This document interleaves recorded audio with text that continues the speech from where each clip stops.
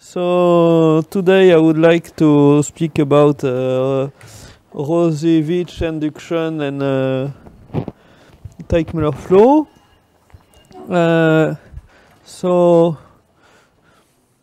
I start explaining.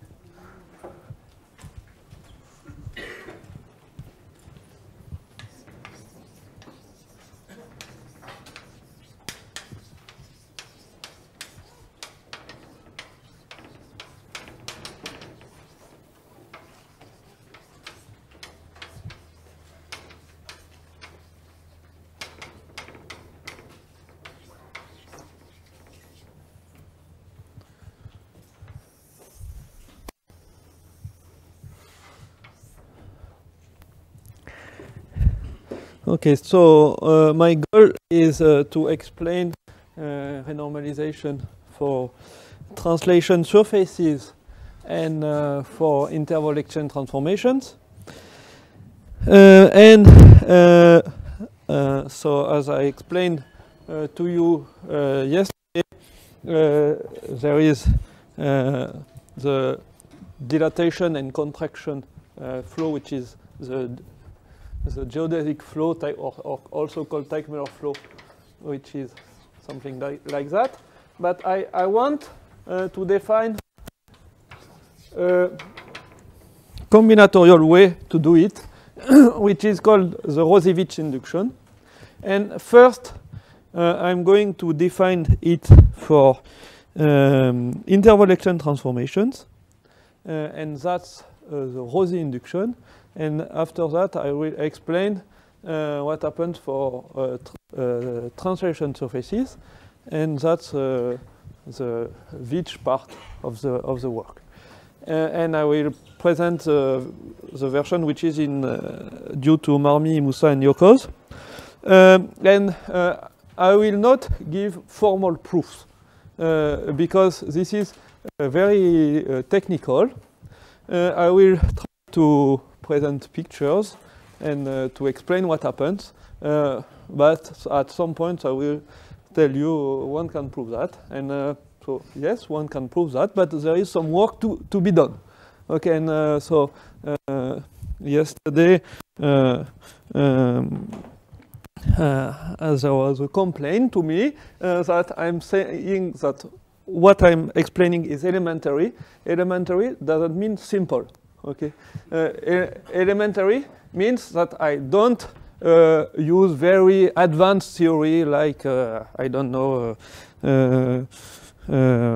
algebraic geometry, which is a big part now in this field. And I'm only making pictures, but to justify what I'm explaining, there is some technical work which is not easy.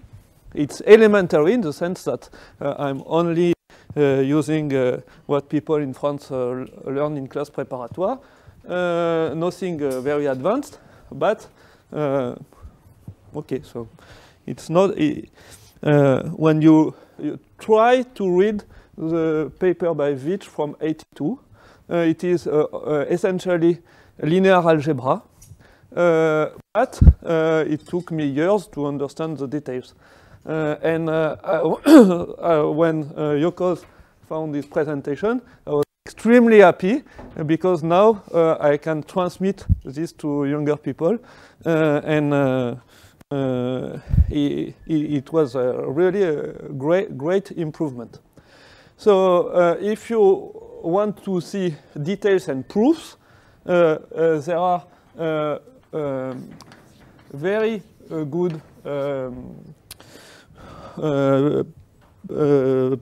papers by Jean-Christophe Yoccoz that you will find on the internet. He gave many courses about this subject, and as he was extremely precise and extremely smart, you will see all the details very well written. So I don't want to do that. I have no time to do that, and I just want to give some ideas. Okay, so first I try to explain the definition of Rauzy induction, and I'm proud of that because Rauzy is my mathematical grandfather. So that's why I'm so happy to explain also Rauzy induction.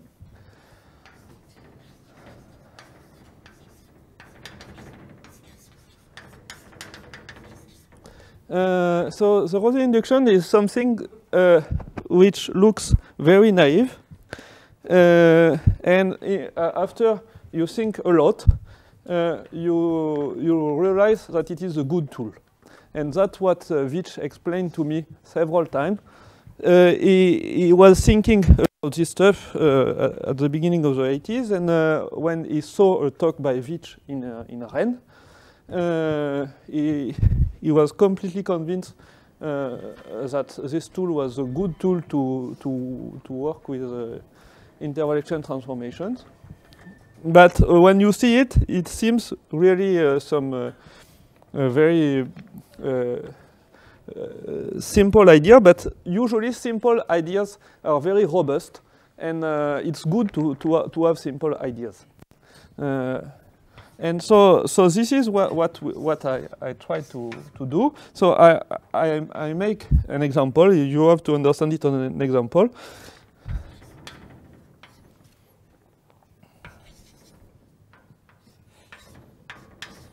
So in my picture, the length of A is larger than the length of D.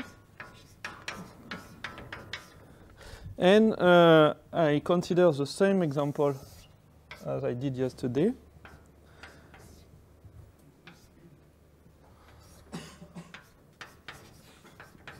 And so I have the permutation ABCD goes to DCBA, and I want to look at the first return map on a shorter interval. And the idea is to look at this interval, and if so there are two possibilities: either lambda A is larger than lambda D, or we have lambda D which is larger than lambda A, and then I will, so this is A, this is no, this is D, sorry.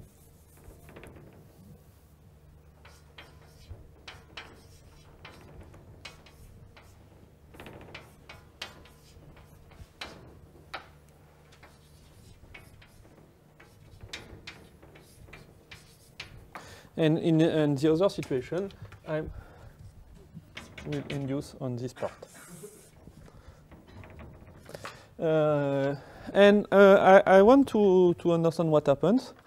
So to make induction means to look at the first return map on the interval, on the new interval. And of course, B immediately comes to the new interval. C also.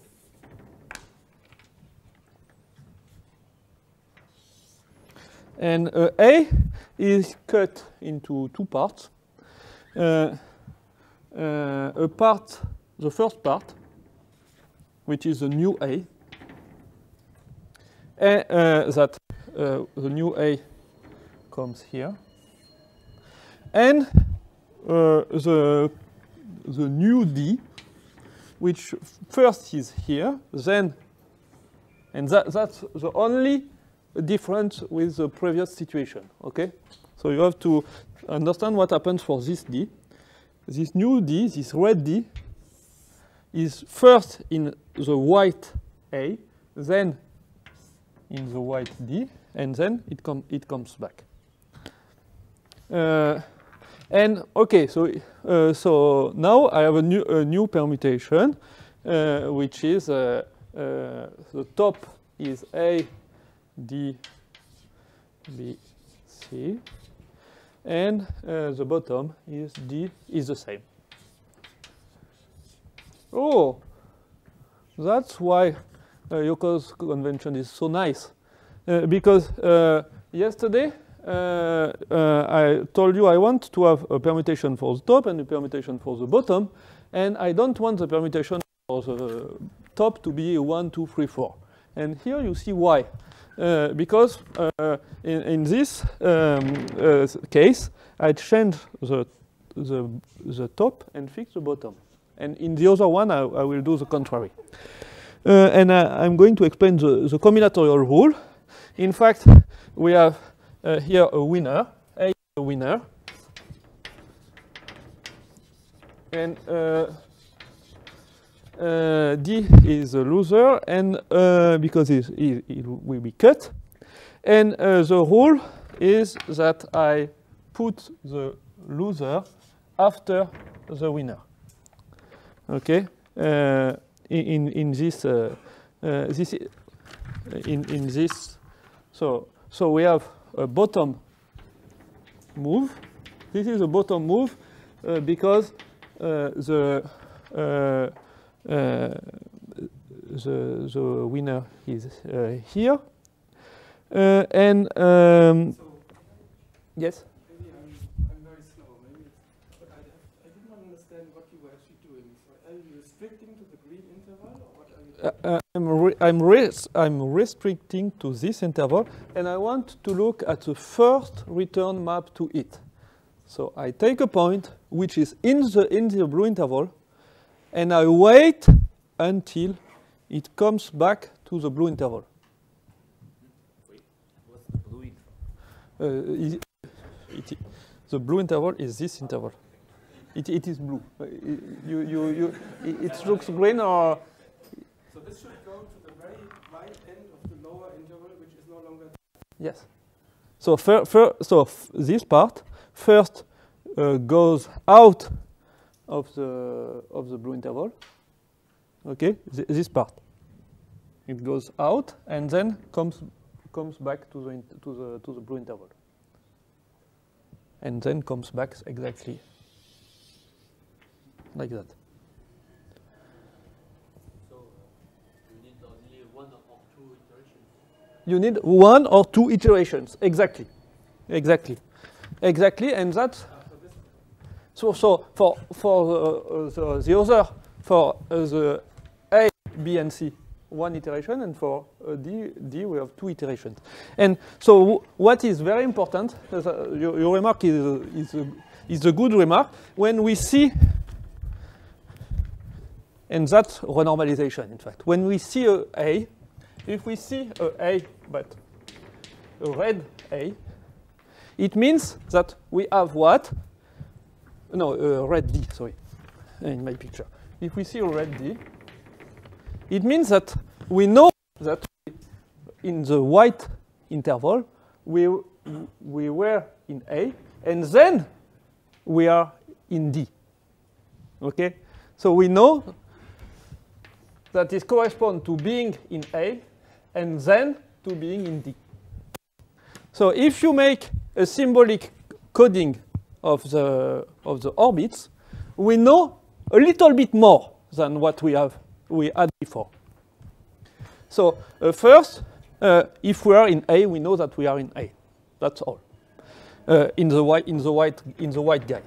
If we are if we know that we are in the small d, in the small d means the new d, the red one, we know first that we are in A, in the white A, and then that its first image is in D. So we know the trajectory a little bit more. And that's the idea of the renormalization, because if we do this operation, so this is called Rauzy induction, if we do it several times, after sometimes the red interval, it should be red, is very small. This is the blue interval, sorry. The blue interval, I apply the Rauzy induction many times. The blue interval is very small and is also cut in 4 parts.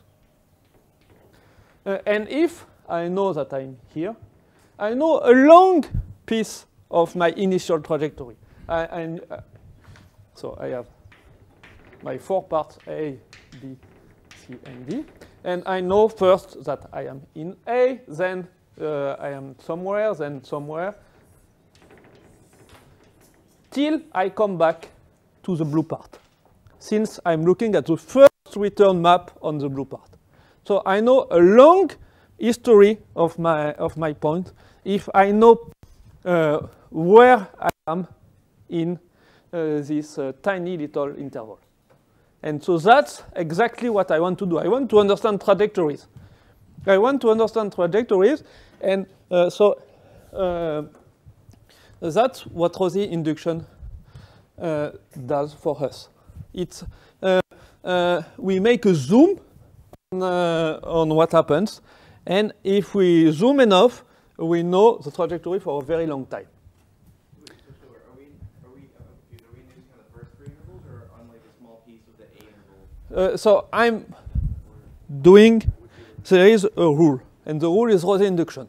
So I'm applying Rauzy induction, and then I have a new interval. So first I have lambda and a pi. Pi is obtained from pi top and pi bottom, if you wish, or is pi top and pi bottom. Then I have a new lambda and a new pi.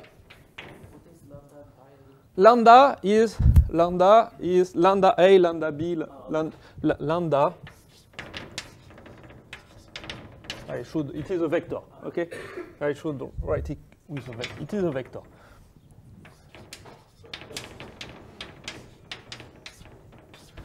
And pi is this data. So I have a lambda and a pi, and after Rauzy induction, R is for Rauzy, I have a new lambda and a new pi. So what is the general rule then? Because you told us an example, but you didn't tell us what you Okay. The general rule is that you cut the smallest interval on the right, which is either on the top or on the bottom. So one of them is going to be shorter than the other.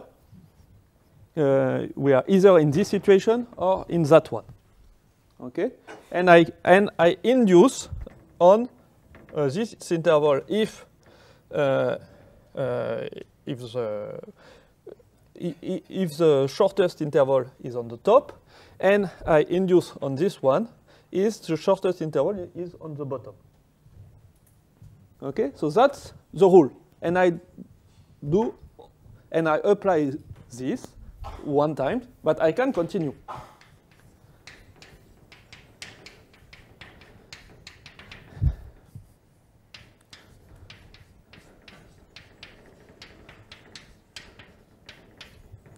Okay, and I can continue, and each time the length of the interval gets shorter and shorter. Okay, so that's the algorithm, and of course we cannot use. So we had this discussion yesterday about whether dynamics starts with renormalization or whether there's anything before renormalization. It seems to me that one idea before renormalization is symbolic coding. Yes. By taking a point and creating a symbol sequence, right? Okay, so I'm not sure that You want me to explain what is symbolic coding? I think you should maybe say what that is, because I think what you've got this equation D goes to AD, and I think you're talking about sort of recoding the sequence, right? Mm-hmm. But maybe it's good to understand what symbolic coding is first, before you. I mean, then it's maybe easier to understand what recoding. Okay. So I'm going to explain symbolic coding in a minute. So Okay, but lock historically, it came even before renormalization, right? I agree with that. I agree with that because I was a student of Rauzy in a sense. So yeah. So and in Marseille, symbolic coding is extremely important. So I agree with that. And I will say something about symbolic coding in a minute. Every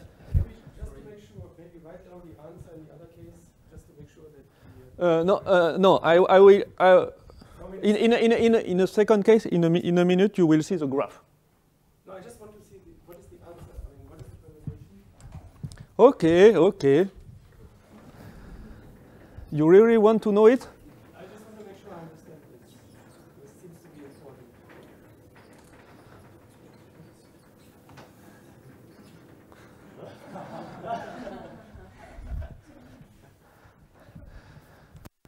Okay, so we start with this permutation. Okay, and what I did, if I'm not mistaken, is this move. Okay. This was not my question. The question was just what is the answer when you Yes.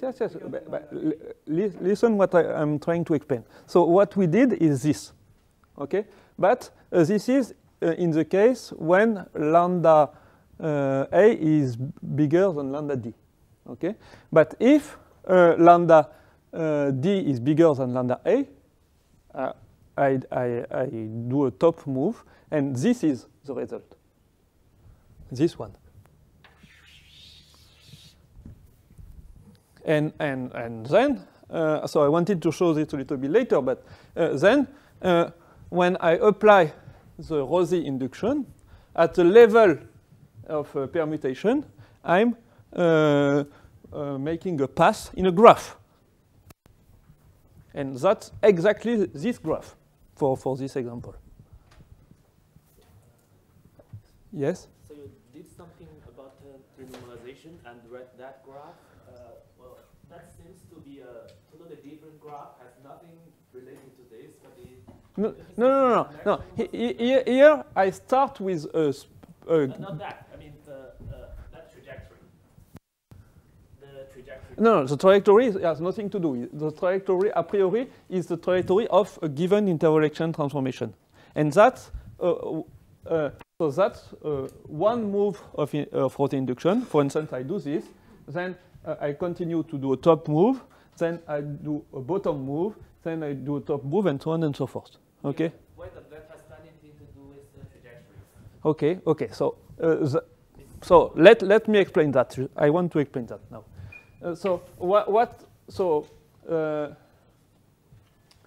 the new length is obtained from the previous one by a non-negative matrix. No, the all length is obtained from the new one by a non-negative matrix.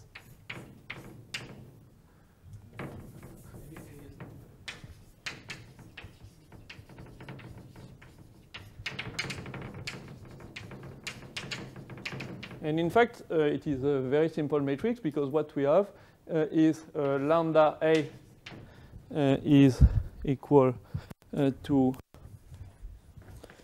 Can you call the matrix something other than A? Yes, M,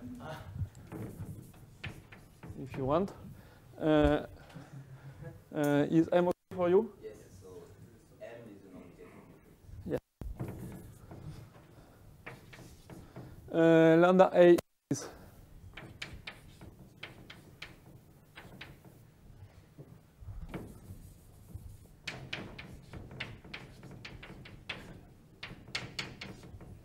so I just looking at what happens here. Lambda B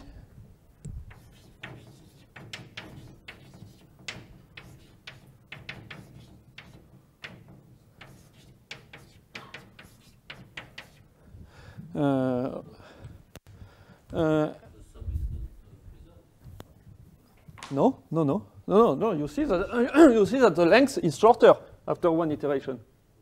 The sum is not preserved. So it's a matrix with identity somewhere.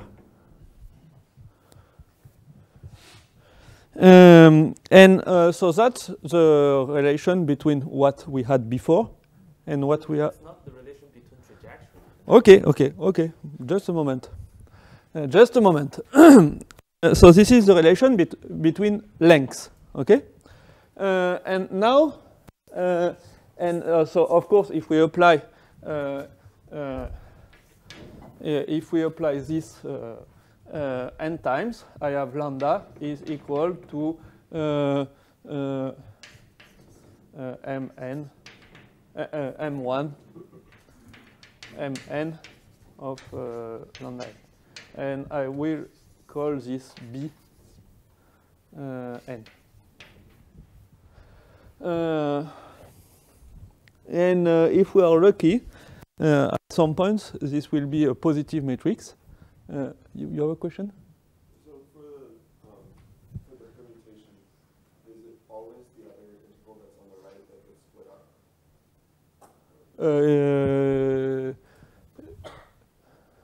You mean so I'm just considering the two intervals which are on the right, and either one is shorter or the one that's longer just gets split up? Yes. And this is called the winner. Yeah. So I always have this rule that the loser is after the winner. Okay. So that's something that now we can forget this picture and write this diagram just knowing the combinatorial information we have, which is very efficient. Okay, so I continue with length, and then I will say something about trajectories. To Is it always an elementary matrix?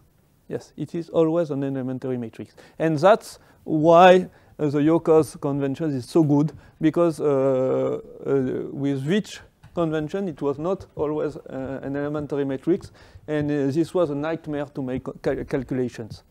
This is always an elementary matrix, because you always have one interval which is split like that.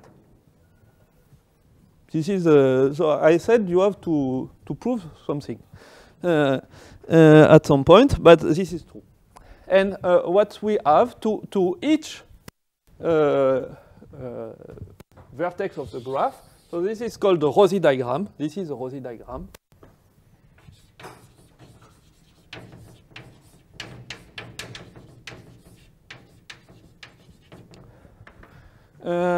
So to each vertex is attached a simplex, the simplex of the lambdas.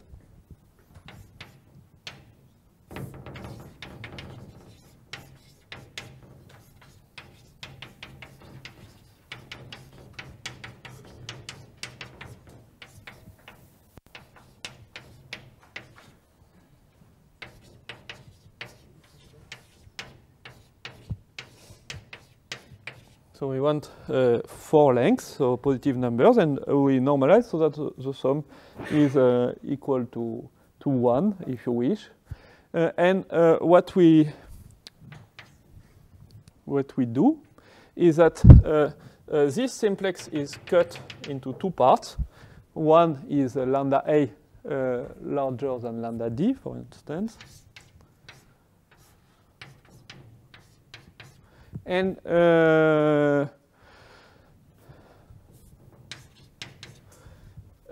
this part is so we did the bottom move, if I'm not mistaken. So we go here, and here it goes. This part goes to this. Projectively, it goes. It's on this simplex, except that the length is not 1 anymore. Okay, so if I normalize the length, it is onto this simplex, and it's very important that the length is not the same. But projectively, it is on. So we have a map which is 2 to 1.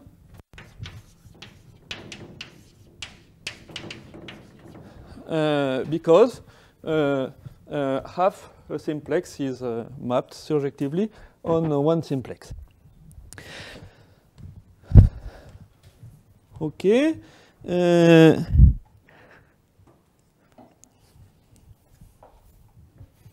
So if you want to this is not very impressive here, but if you want to get an interval of the same length, you just renormalize the length to 1. Okay? And this is almost Teichmuller flow. Okay? So the good, so it depends what you want to do, but if you really want to get something from an interval of length 1 to an interval of length 1, you do that which shorten the interval, and then you make a dilatation. You assume that the lengths are partially independent? And of course, I'm cheating a lot. I said that at the beginning. So Rauzy induction is not defined everywhere. Thank you for the question. There is a case lambda A is equal to lambda D, and then the Rauzy induction stops. But I want to do ergodic theory, and so I do not consider this case. Yes. Another question? Yes. Is this the, do I understand correctly, this is the entire diagram? Yes. This is the entire diagram for if we start with the permutation from 3 to 1. So if I only know the permutation, can I construct this diagram? Yes. Yes. And Why do I see only, I don't know, 1, 2, 3, 4, 5, 6 out of the 24 permutations? good question. So good question. So a good question is to compute. So first, I only start with irreducible permutation, because I said yesterday that I only want to consider irreducible permutations. Otherwise, I have for instance, two intervalection transformations together. It is not interesting.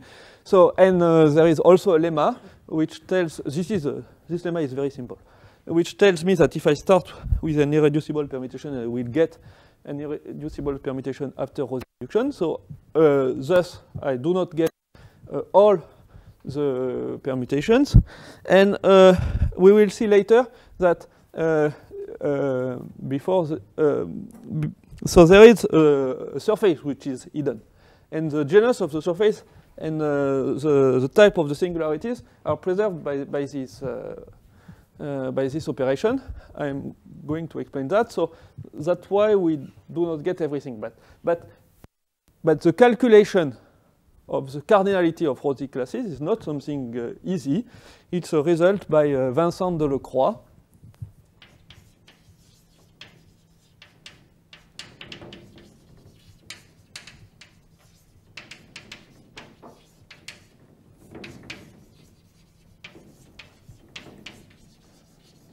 And I think I should also mention Corentin-Boissy. Corentin-Boissy, and this is only possible because of the work of Kontsevich and Zorich, which was quoted yesterday by Mateusz, because they describe the connected components of moduli spaces, and they prove that there is a link between this and Rauzy classes. So this is not something easy at all. So you need the big work by Kontsevich and Zorich, and even after this, there is a complicated combinatorial problem solved by Vincent and Corentin. So no, this is not a simple question. So what is the Rauzy class? Rauzy class, I sometimes say Rauzy class, the diagram is the same. So does it depend on where you start in this thing? On what? Does it depend on where you start? No. Yes? So last class you mentioned something about renormalization, which is in the sense of you stretching somewhere, then compressing somewhere. Yes. Renormalization. Just this is for the renormalization. yes, it is. I only have one dimension. Let me try to explain what happens with two dimensions. But first, I answer your first question about symbolic codings and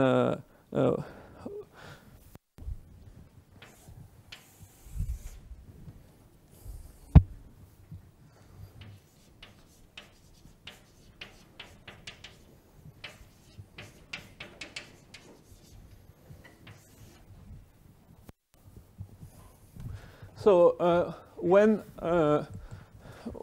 I have an interval exchange transformation, So I wanted that A, okay. I have a map, which is a coding from, so this is I, and the map is T. So this is the interval I, and the map is T, and so I have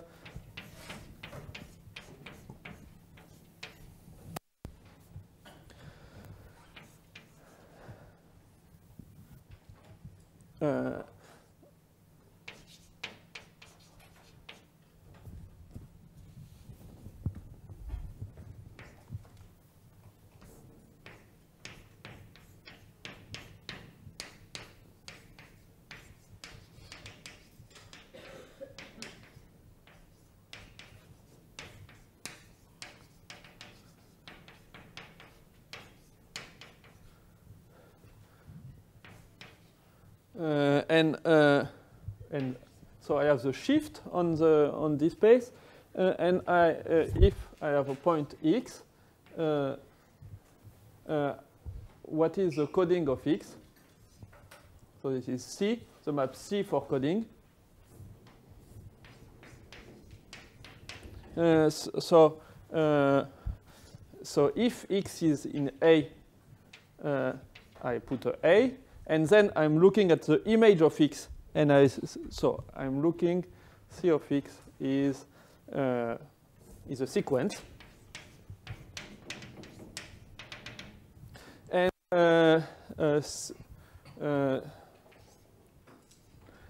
so I is I1 union ID. So this is a partition. So D is equal to 4 in this case, and C 0 is equal to I if x is in I A, and Cn is equal to K if Tn of x belongs to Ik. So I'm just following the trajectory, and so if x is here, then T of x is here, then T2 of x is here. The beginning of the coding is A, C, D.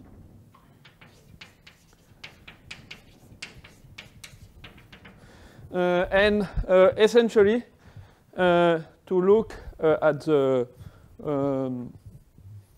and we can also consider the by infinite codings, if you prefer. What?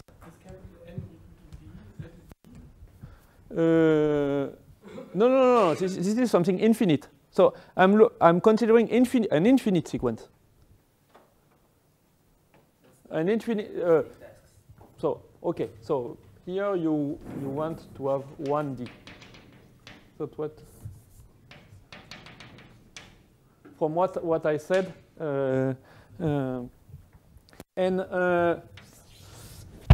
this is the coding. We can do it for essentially any dynamical system and any partition. This is something very, very general, and this is something extremely basic in ergodic theory. It is very useful.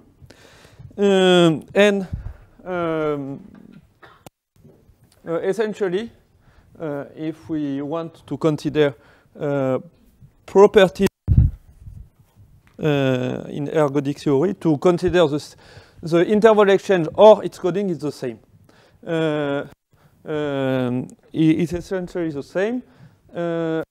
So the problem is, of course, for this point, what is the coding of this point? Yes?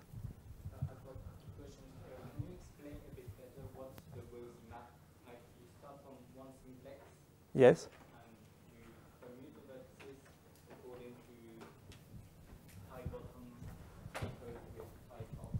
Yes. So to each vertex is a simplex is attached. So which is given by the length of the possible interval exchange transformations. Okay. So here I have 4 lengths. and I assume that the sum is 1. And the Rauzy map is just cutting into two parts, depending which letter is on the right. And if, for instance, A is larger than D, I apply this move. So what do you mean by apply this move? So I change the permutation. So I change what Yoccoz calls combinatorial data of the interpolation transformation. So for instance, which vertex will you send on which vertex in this example? So I start from this vertex. Okay. Then, depending on my interpolation transformation, I always have two choices. One, it is bottom, and one is which is top. Okay, so if I apply bottom, I know the new vertex, and the new lengths are given by a matrix from the original one, are given by a matrix which is an elementary matrix. And here the formulas are given by this. Here is a formula in this case. Okay, my question was about the simplex.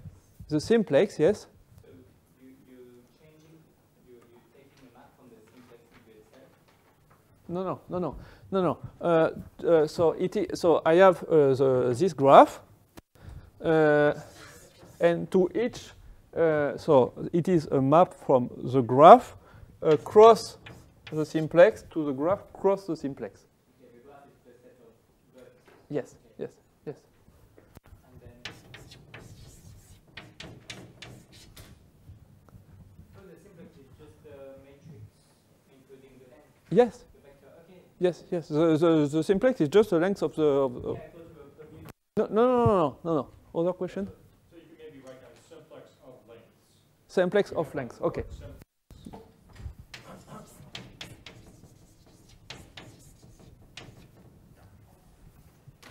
Yes.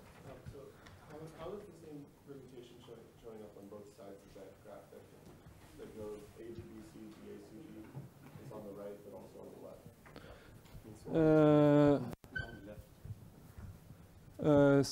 No, so maybe I.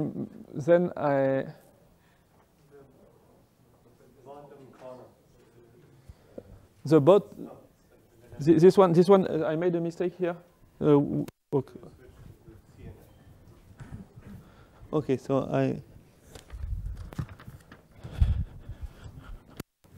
the C and A are switched.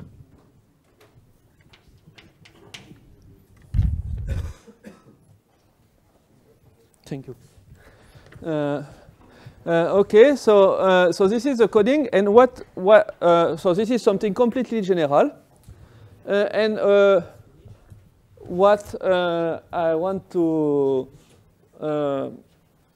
explain is how we go from the original coding to the new one. And in this example, so on A, B, C, D. And what I was trying to explain is that each time I see a D, in fact, I add AD. And so I define what is called a substitution.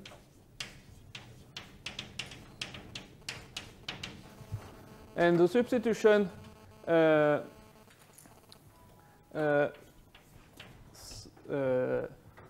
sends A to A.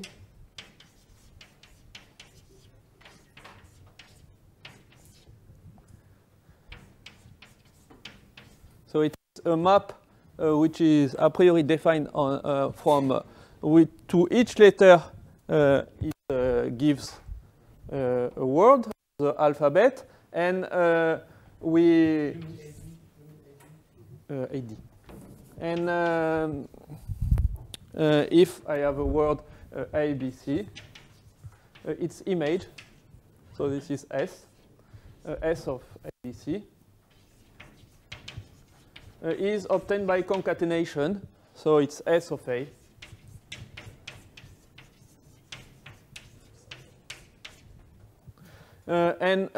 So what I'm trying to explain is that when I'm doing this move, this bottom move, I get the symbolic system obtained from the interval exchange transformation, and the new one is obtained. No, the old one is obtained from the new one applying S. So that's exactly what we have. And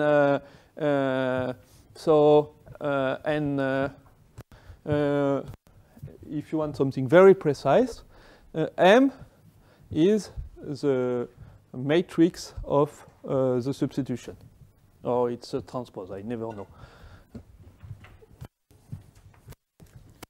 That substitution is something related to the Rauzy move. Yes, to each Rauzy move substitution, and you compose substitutions, and you go better and better approximation of the word of the original system. But formally, the substitution seems to increase the length, and here it's not increased. It's always 4. The substitution increases the length, and it is exactly what I have here.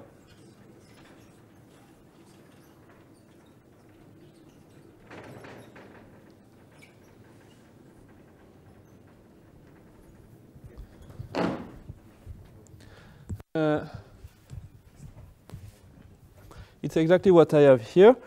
When I know a D, I know something longer. I know that I have first A and then a D. Okay. When I forget this, I know something longer. So that's what happens. Okay. So now I want to go to do something with surfaces, to do the same thing but with surfaces.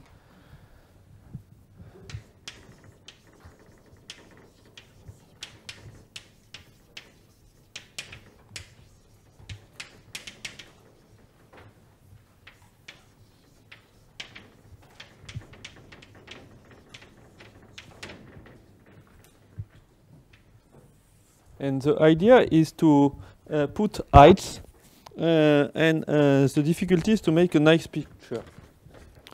So I want to make a picture like that.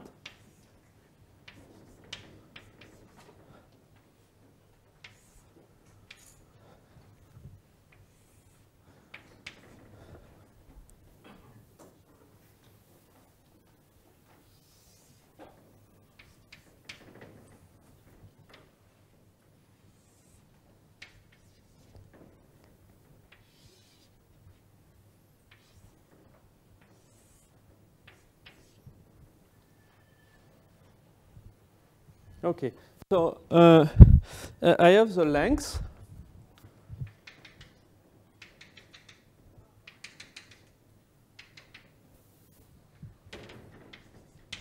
of the interval, and I define delta A to be lambda A plus I eta A, and so on and so forth for the other one. So so this is lambda A, and this is eta A. So I have a vector, and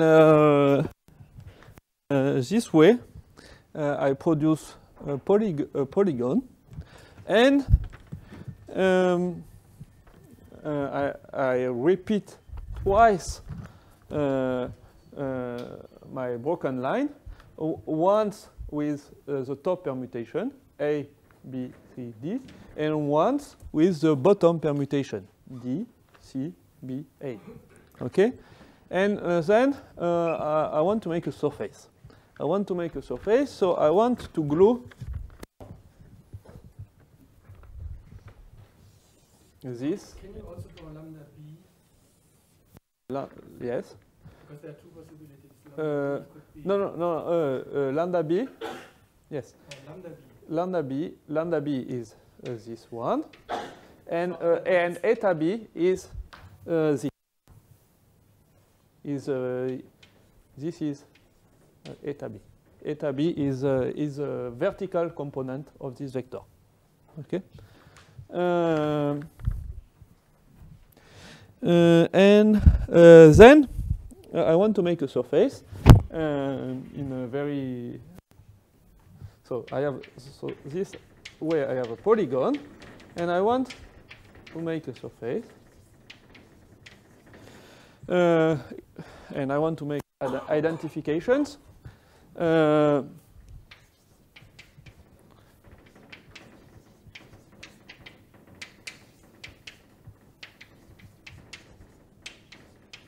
So two A's are identified together, two B's, and so on and so forth. And of course, if I want to get a surface, I don't want to have two broken lines that do something like that. So how can I do a surface with something like that? So if I have really a polygon inside, it's obvious way to do it. Otherwise, it is more complicated and maybe not possible. And so that part I'm going to explain very vaguely. So I will say that a combinatorial suspension data is admissible. Suspension data are the etas.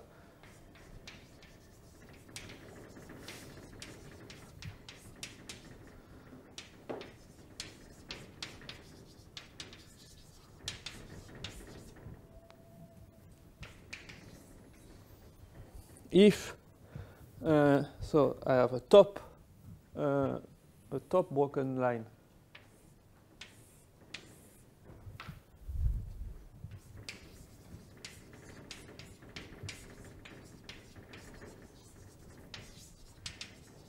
is above the segment, and the bottom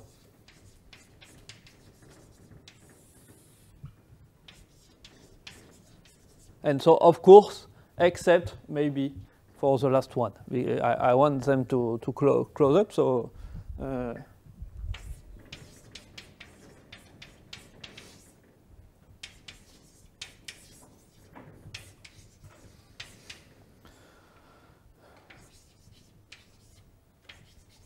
that means the segment which is most on the right.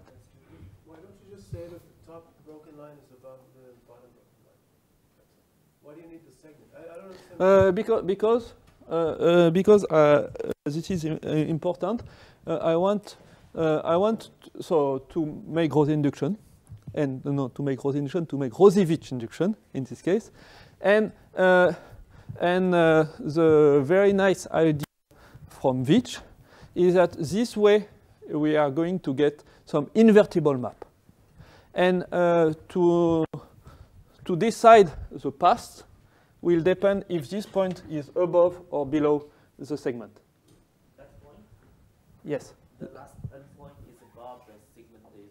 It's above or below the segment. So I will let this as an exercise. So it is written on my notes, but it takes time to make the picture. So it's really complicated to do on the blackboard the picture one step before.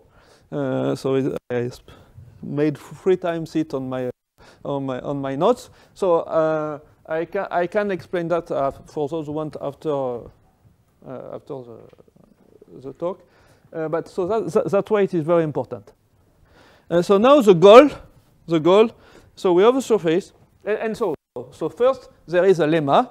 I'm very vague, but there is a lemma. Okay, so if the permutation is irreducible, this is always this. There is always an open set of suspension data. This is not. I'm not working with the empty set. Okay, and so there is a lemma.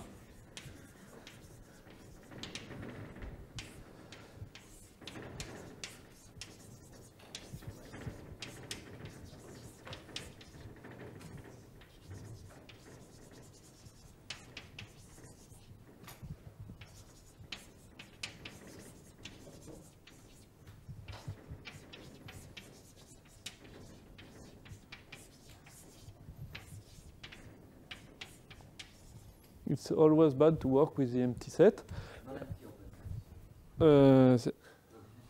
Okay, Samuel. Okay. Yes. And so this lemma means that I can always make the surface above the interval exchange transformation. Assuming the permutation pi is irreducible. I will always assume that pi is irreducible. So pi is given. Pi is irreducible.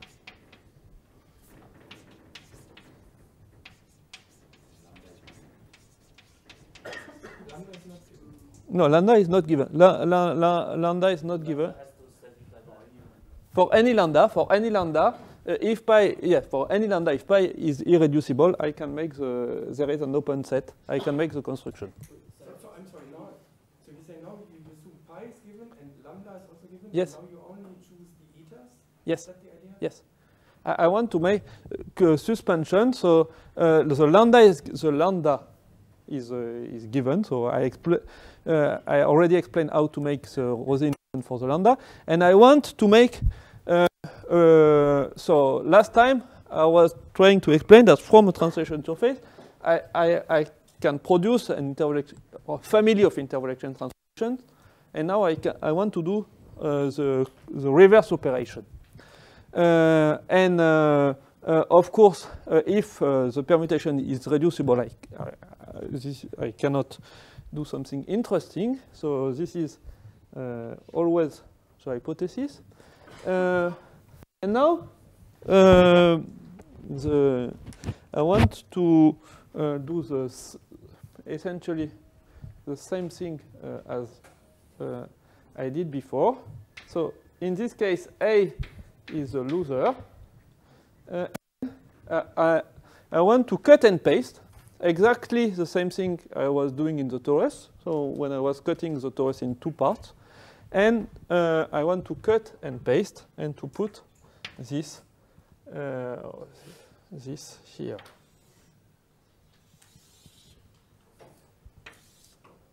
And this is the new A and the new D. And I have exactly the same rule. The loser is just after the winner.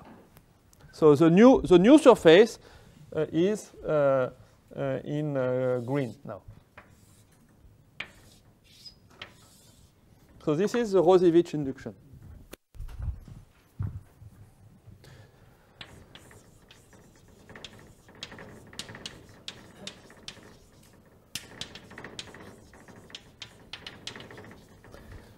And what is important is that I only took made moves on the surface, but I'm really sorry. Can you say once again what exactly did you do there? So Did you cut off the triangle? I cut this Yes. and glue this part here. But it really looks different. So what you mean is So maybe my drawing is very bad, but A is maybe a little bit. So it's just the translation of that triangle. Yes, it's the same, except that I have a different presentation of the surface. Okay, And it is still admissible, but for a different permutation. The permutation is now A, B, C, D, D, A, C, B. But I mean, the endpoint is now below the segment. Yes. Yeah. Yes. So that's no longer. No. Except for the last segment, and the last segment can be either above or below the segment. The last point can be either above or below the segment. It's part of the definition. It says except for the last segment. Yes. But that was his question, I guess. Maybe you should draw what is the new broken line. So okay. So the first broken line is A, B, C, D, and the new broken line is the endpoint is here. Yes. This is the new D. This is the new D, if you prefer.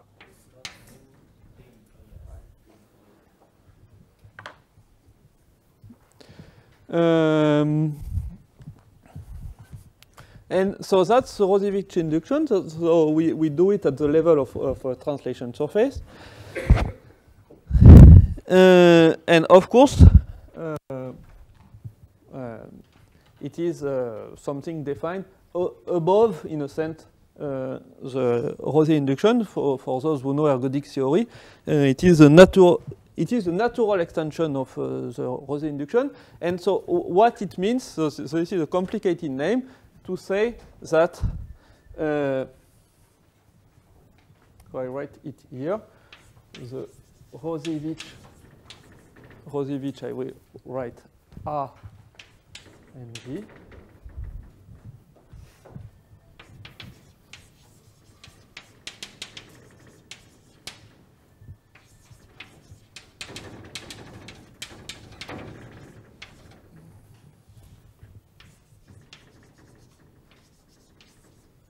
So this is a lemma I'm not going to prove, and of course, a bijection, as it was mentioned a moment ago, it's except on a set of zero measure, where it is not defined. And so I want to be able to find a past to this, and this is an exercise I let, but I give the answer of the exercise.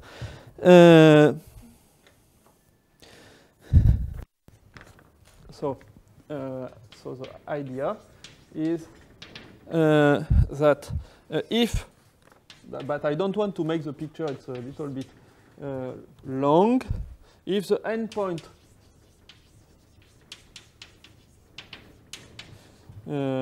of the broken line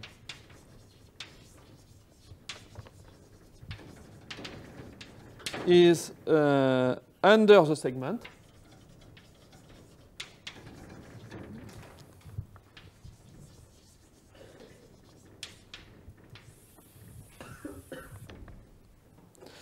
it comes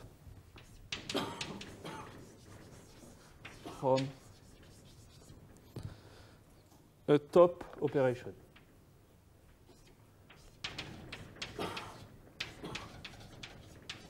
And of course, if it is above, it comes from a bottom operation. So, which means that this is over. This is above the segment. So the past was we did the bottom operation. No, what did I say? Under the segment. Yes, so it means that I come from this permutation in my picture. So the past of the original picture is translation surface obtained from this permutation, and not from that one. So I let this as an exercise. This is not difficult. You just have to make a nice picture, and you see that in one case you will get get an admissible suspension, and in the other one, yes. Yes. From a geometrical point of view, is it correct to think that suspension data is like local coordinates on the space of translation surface? Yes, yes. Rauzy is like a change of coordinates? It's exactly a change of coordinates, yes. Yes. Yes, you see that you have parameters and you can move a little bit your parameters. And that's what Mateusz said at some point, if I remember correctly yesterday. You can move a little bit this vector, shake the vectors a little bit, and it will be a neighborhood of your surface. As I said, I'm interested to surfaces up to cut and paste. And so what Rauzy-Veitch induction does is a cut and paste. This is correct. Okay. So Now, the difference is that before, in one-dimensional case, we can't do Rauzy inverse with induction, but now we can do inverse induction. yes, yes, Okay. yes.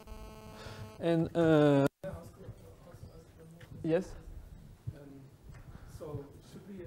Does it mean this lemma over there? Does it mean that this whole graph picture, graph cross simplex, is now replaced by graph cross simplex cross open set with C, and you have this RV acting on this? And this is a bijection. At the level of. So everything we can do there can be lifted to some eters. Mm-hmm, mm-hmm. That's the claim. Mm. And what is important is that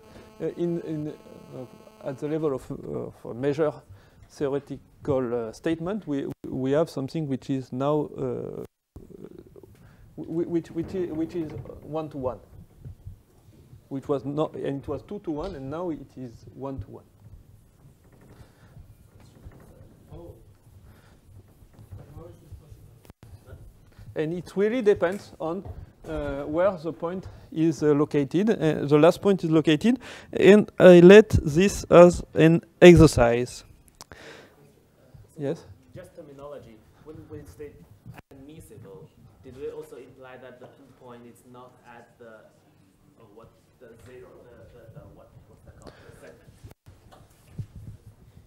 Yes, yes. I want to do something to prove almost everywhere statements, and so I don't care about a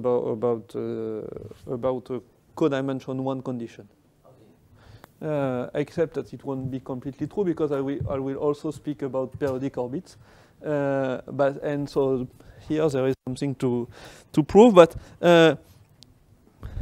we one has to prove that Rauzy induction is well defined in this case. But for theorems about almost every interval exchange or almost every flow, then what I'm saying is correct.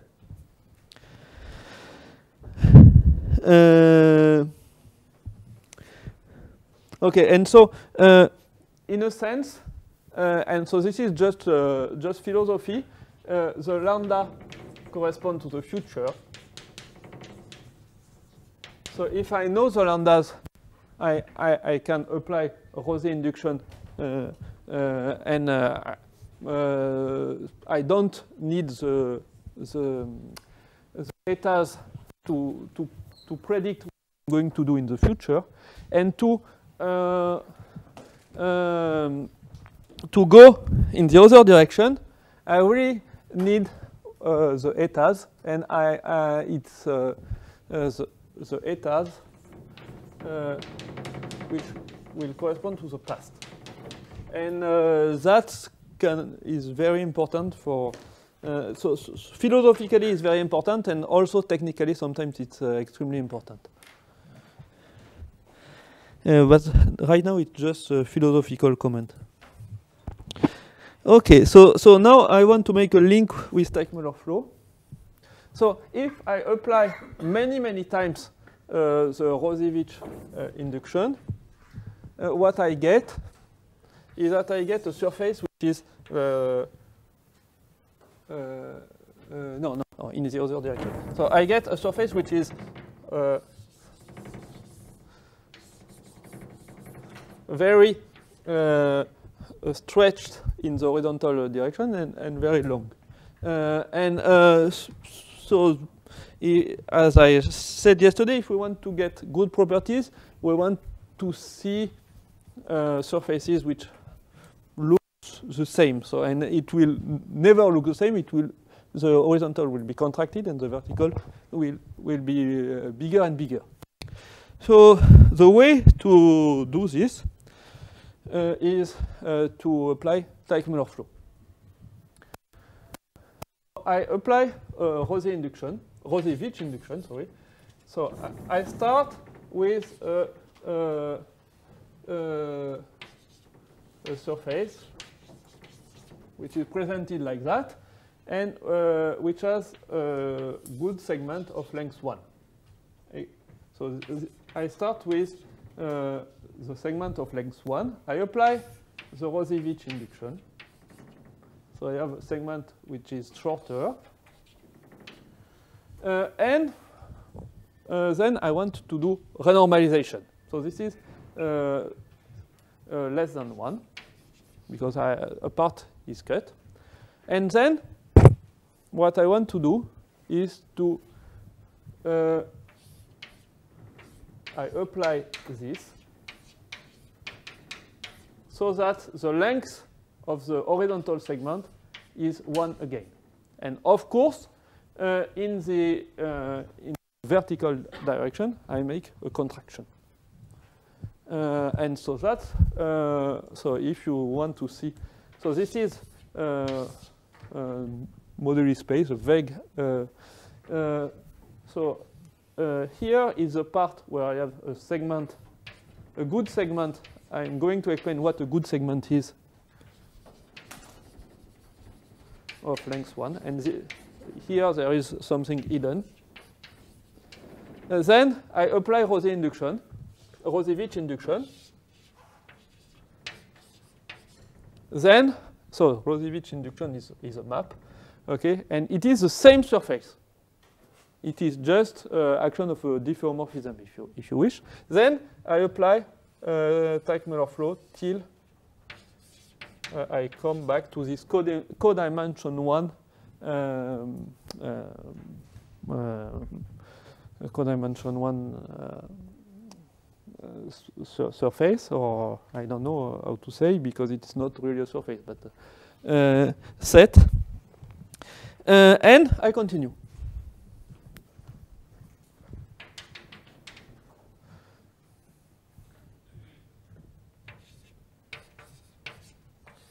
And in the literature, you see a very complicated formula for the time we have to apply. And first, when we see this, it is absolutely a nightmare. What is this number? And this number is just the ratio, the log of the ratio between this length and that one. We want this. So that way it's good to have pictures. And if we see geometrically, everybody is able to say which t we have to choose, so that a segment of a given length becomes a segment of length 1. Okay, and so that's what you see in papers. And there is a complicated formula, but this complicated formula is just this ratio. Okay, and but one can be stuck for long if we only look at the formula. And that's it. Okay, so that's the picture you should memorize because it is. Where does this picture live? It lives in the space of translation surfaces. Didn't you say RV of surface is the same surface?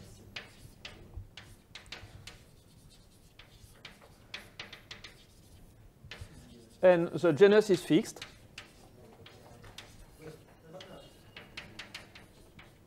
The genus is fixed, and I want to make a. RV of X is X isomorphic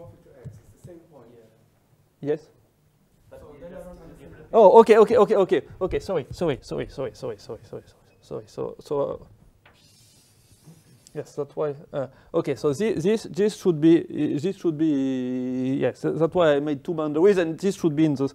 This is this should two boundaries should be the same. Yes, thank you. This is identified here. So sorry about this mistake. Again, where? I mean, but what is the dotted line? So there is no dotted line. So it's just to explain that I change the marking. Okay, I think it. Yeah. Sorry. Ah, I change the marking. so it looks like in Teichmüller space. Yes. So I did. First I did that in Teichmüller space, but it's not a good idea. So imagine that these two boundaries are the same, are identified. This is identified to this. Okay, and so I change this. I apply Rauzy induction. So I change the shape of the surface, and then I apply Teichmüller flows to get to this again. And I have to explain what it means. So so there is a lemma that I have to say, and which is not something obvious. Yes? It's this. So I have to say something. And first I write something false, and then I comment. So for every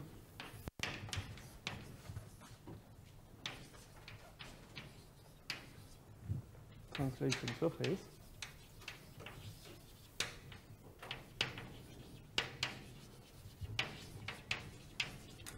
there is a unique segment I, which is horizontal, such that the length of I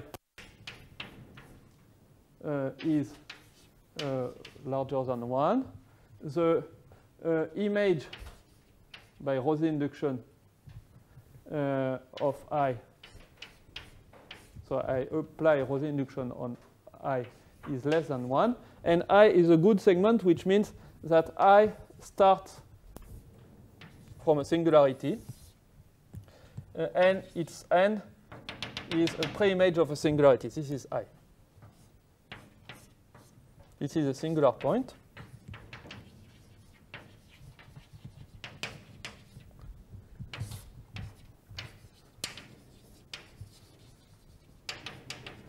So when I'm writing this, it means that I'm looking at the first return map on I. This is an interpolation transformation. And thus, I can apply the Rauzy induction to this interpolation transformation. This is not completely true, and it's not a big deal, except when you want to make counting. So, in fact, it is true if we fix the singularity, and if we so when we have a singularity, for instance, if I have a singularity of angle 6 pi, what I'm going to see is something like that. This is a local picture. This is pi, and I have something like that.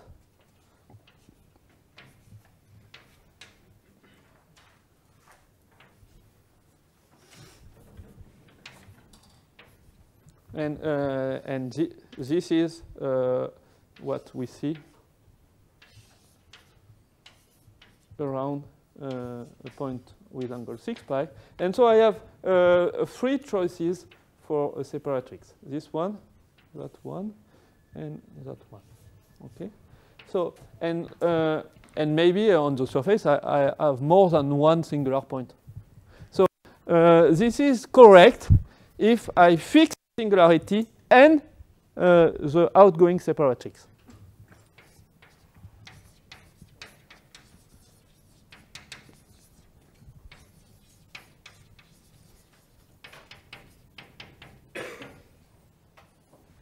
Then, so which means that I'm not in what is called moduli space, but in a finite cover of it.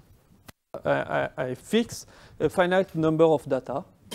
This is not a big deal for many things, but if you want to make complicated countings, if you want to count closed geodesics, for instance, this makes a big difference.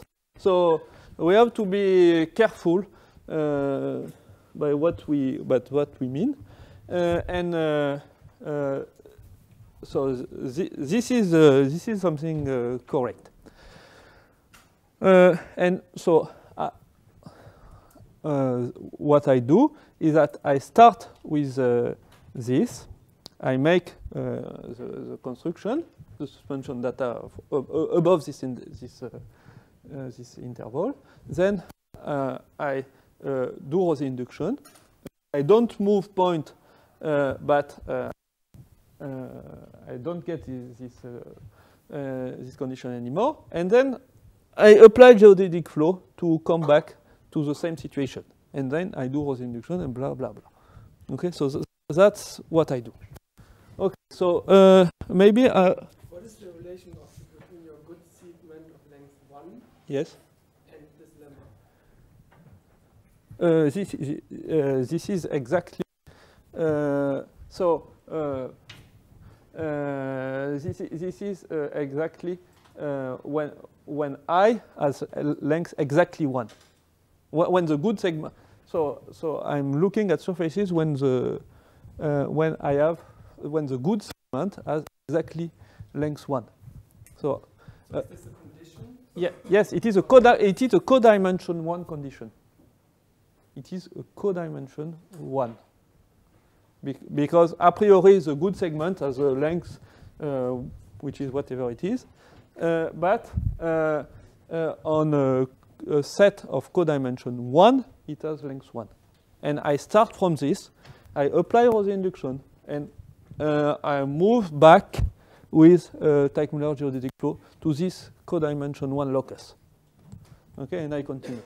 That's what I do. In your picture, which initially looks like modules. Yes. This two-dimension locus wouldn't be going to infinity. No. This is not. No, this is not a compact locus. This is not a compact locus because, for the simple reason, you could imagine that the length of the total length of the segment is 1, but you have something like that. You have a tiny little segment and a very big one. Okay, so before continuing, I want to say, I want to state a theorem by Mazur and Veitch, which I want to explain why I presented all this technology. Okay, otherwise it's completely stupid to speak during 1 hour and or maybe more. But first, I want to make to explain what we can prove with this. But first, I want to make a connection with Matteo's talk and to explain what happens for d equal 2. First, for d equal 2. And so to explain to you that this is a generalization of something you know by heart.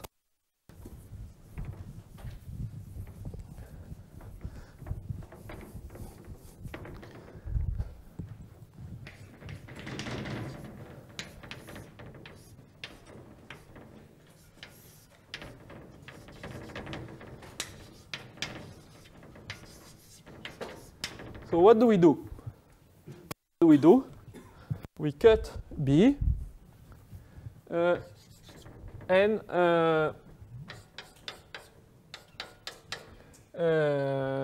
we have A. So this, okay, and we have B here again, and what we do, so we have lambda A goes to lambda A minus lambda B. If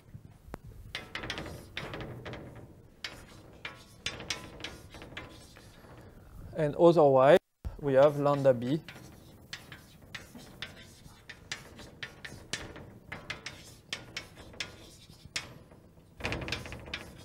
and this, and so if we apply this several times, so I subtract lambda B again, and I subtract lambda B a third time, and then lambda A is the smallest one, and I have to change roles.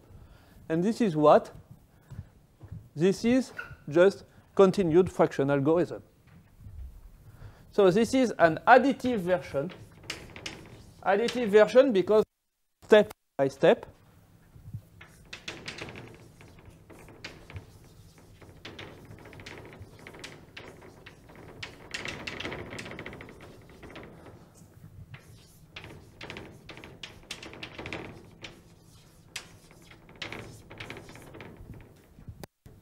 I subtract B to A as much as I can. So and then I exchange roles. This is what we do in continued fraction algorithm.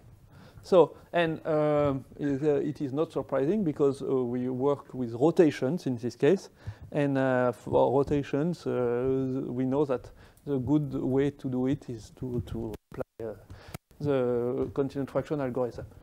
And so if we do this, and if we do the good normalization in this case, you will see that the map is something like that. And I don't want to give formulas, but this is 1/2,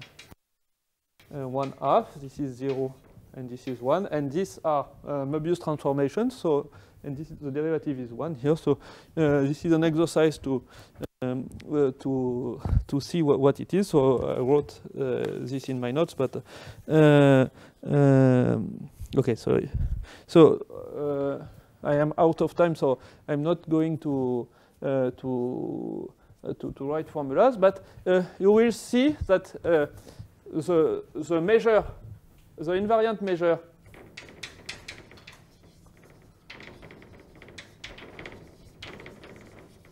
by the additive version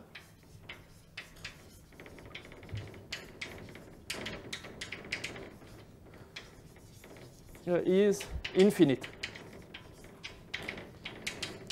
And in fact, it is dx over x. And we have to apply the, to accelerate it and to do the, what we know, which is continued fractions. And then we get an invariant measure, which is finite, which is a... Can you say again, what is this picture? What is this picture is supposed to explain this in good coordinates. And the good coordinates, okay,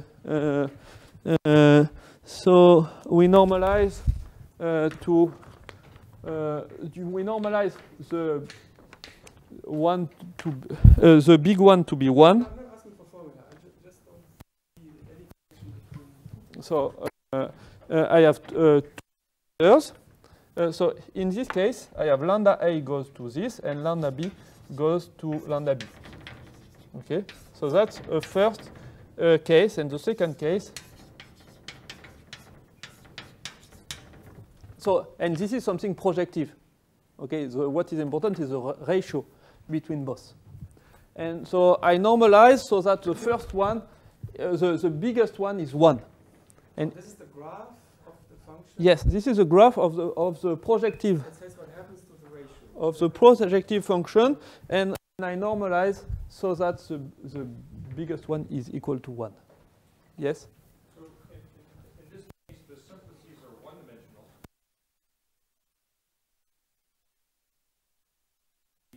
The maps you were describing before take a simplex into a simplex. Yes. So. And this is taking the simplex out of simplex.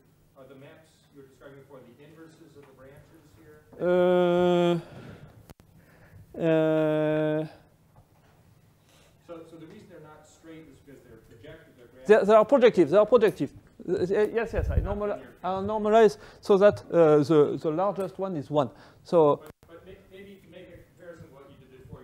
These are really the branches of the inverse transformation, which are taking the large interval into the small interval. It is a map. This is a map this direction. It is so the calculation I made is a map this direction. One y. This is the inverse of the matrix you had before, isn't it? It is the inverse because it is a map from lambda a to lambda prime a. Yes. So if we tip this on the side, we're seeing intervals being taken inside other intervals. Yes. And so if you want to get some finite measure, you have to accelerate the algorithm, and we get the Farey map in this case. But Mateusz will discuss this or not? Okay.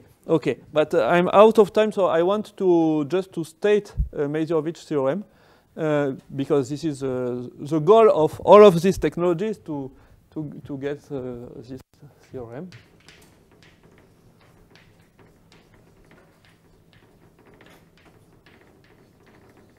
And part of what I was explaining is in the proof of Witch.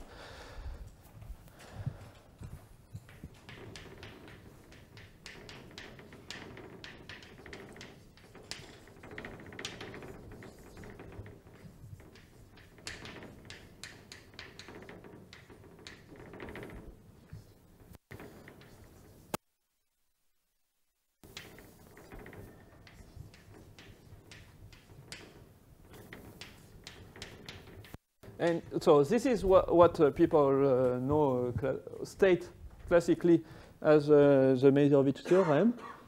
And in fact, what is important in the theorem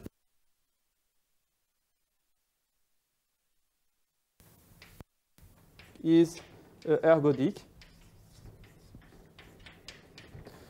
in the moduli space.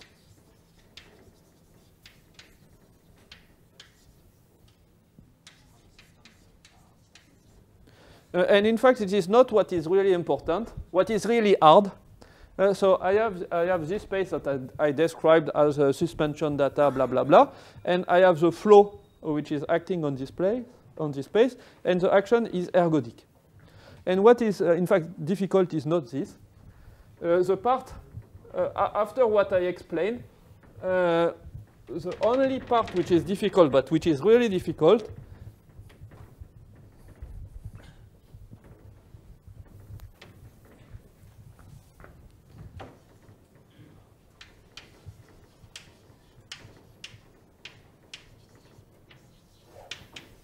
So when I mean ergodic, I assume that the surfaces, of course, are of area 1, as I already said.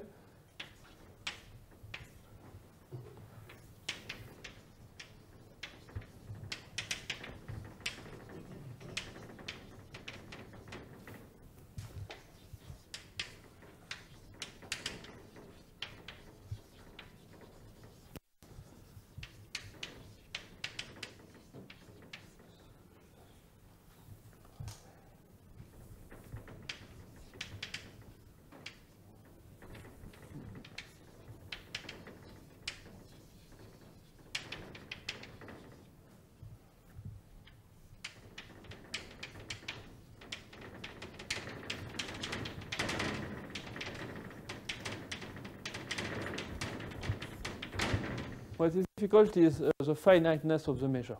So I explained that for the algorithm finite, we have to accelerate, but for the flow, it is. If we have something finite, a finite measure, to prove, so then it's not difficult to prove ergodicity. It is because we have past and future, essentially. We have past and future, and we can apply classical arguments. And as soon as we have ergodicity, essentially it looks like if it were if we have a closed geodesic, then the lengths are given by eigenvalues of matrices. And if we do not have that, but we have ergodicity, we have infinitely many often positive matrices, and that's the trick to get unique ergodicity. So what I claim that from what I explained, if you assume this, this is not very difficult. So that's the only thing I can say. This is, and I'm not cheating at all. This is rather easy with what I explained, and this is a big calculation, which is something not simple. I don't understand the statement. Okay. What does this thing say? The statement is say we have a permutation, okay, and we assume that it is irreducible. So far, I understand. Then almost every interval exchange transformation with the permutation pi is uniquely ergodic. So what does it mean? It means what I said yesterday. So it means that if I take f a continuous function. So this is not in some modular space of. No. I take f a continuous function from I to R. So the interval exchange acts on an interval. And no, that part I understand. But what does it have to do with translation surfaces? Do you want the definition of unique ergodicity or not? No, you said Okay. it yesterday.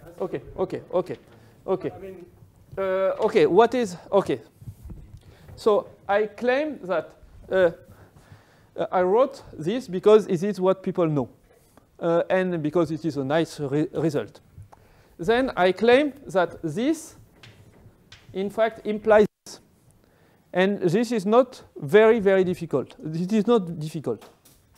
Ergodicity of the geodesic flow implies ergodicity of almost every interval exchange transformation. This is not difficult. Essentially, what we say is that we have all the Rauzy paths, and then what we claim is that then we know the length.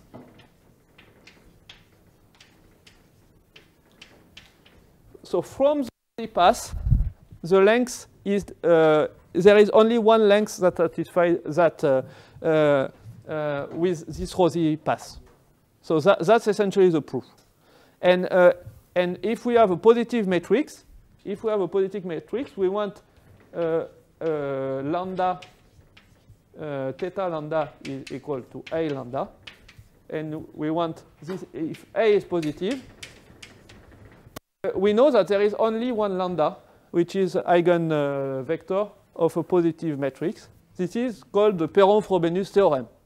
Okay, and what I claim is that essentially there is a fancy version, a random version in a sense of the Perron-Frobenius theorem. So if we see infinitely many often positive matrices, we have the same result, and this is due to Furstenberg.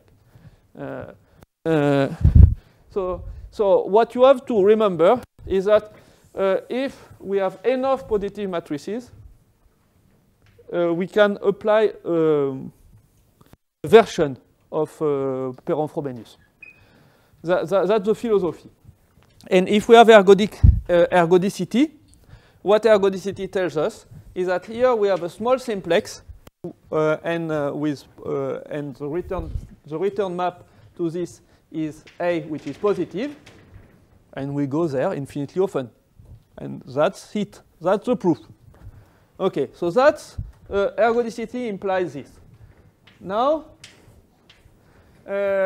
finite measure imply ergodicity. This is a little bit more complicated, but not so much. This is what is called the Hopf argument. And I have no time to explain it. It would be really not serious to explain it in minus half minute. But it is not difficult. And what is really hard is the finiteness of the measure. And Matteo say yes. And I'm sure that all specialists will say yes. So I'm not cheating, telling you that this is really the strategy of the proof of the theorem. So, still about the first point. You start with the irreducible permutation. You do something over there. Yeah. Lambdas. And then I guess you have some point in moduli space of translation surfaces. Yes. And then what? I mean, what is the connection between ergodic GT and ergodic? This implies ergodicity of the Rauzy induction because one is Is this GT related to that IEG? I mean, is it the arbitrary GT or a specific GT? No, GT is this is acting on surfaces. Yeah. Oh, okay. And this implies ergodicity of the Rauzy induction. And as I have ergodicity of Rauzy induction, I do this trick. I come back to a small simplex, infinitely often, where the return matrix is positive. And when I have a positive matrix, infinitely often, I apply a version of Perron-Frobenius theorem. This thing is